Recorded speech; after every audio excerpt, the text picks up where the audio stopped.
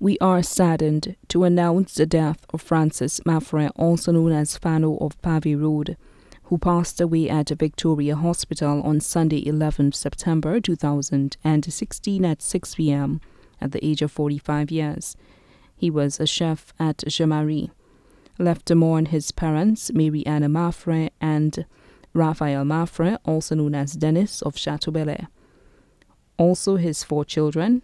The funeral service of the late Francis Mathurin, also known as Fano, will be announced in a subsequent broadcast.